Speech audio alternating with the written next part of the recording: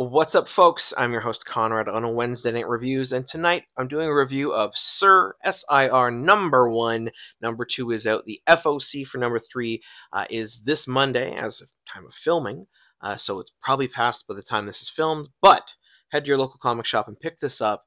It is written and drawn by Fell Hound, with colors by Eleanor Bruni, and S.I.R is an interesting romance YA sapphic book, which already those labels tend to put it in a direction that I don't want you to think of. Instead, I want you to think of engines and exhaust and dirt bikes, pain, blood, and jousting, because that's what S.I.R is all about.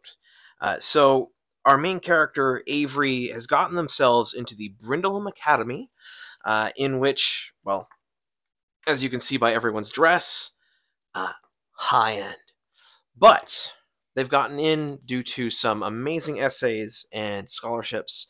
And basically, while they should be there getting a high education, taking advantage, they're in fact chasing Nico, who is basically AWOL, hasn't been talking to them, and we don't know why.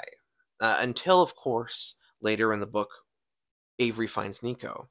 And we learn at that point that everyone hates Nico.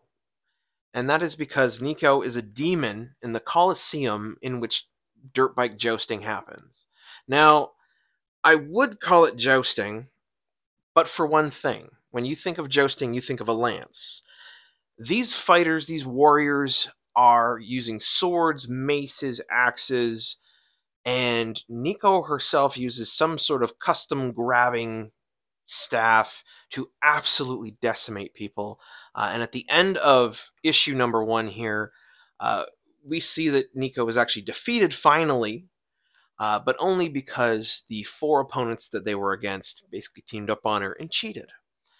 From there, the rest of the series is going to continue on to let us know why Nico is a demon, why Nico AWOL'd Avery, and what Avery's going to do with this new opportunity.